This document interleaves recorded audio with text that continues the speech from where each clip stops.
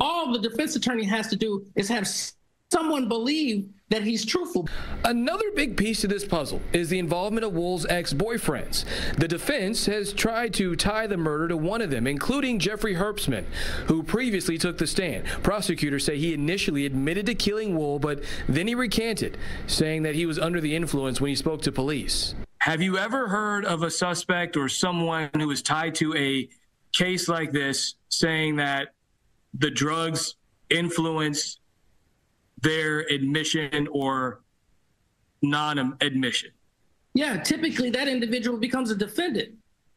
You know, that's what my experience has been, and in this situation it didn't. Michael Jackson Bolanos will return to the How many people in the state, let alone the country, tried to file appeals and say, I made that statement under duress or influence, or people admitted to stuff, and then the next day they're like, oh, no, I don't remember that, and they still get, bam, here, take this 40 piece for a nice trap, and take this natural life without parole. If I would have walked in there with my pigmentation and said that I killed her, what? I'd have been on trial with them. They would have been trying both of us for a murder. You dig what I'm talking about? Then she had a stalker ex-boyfriend that her sister was talking about that was crazy. Then you got the guy the other boyfriend that admitted to it. What?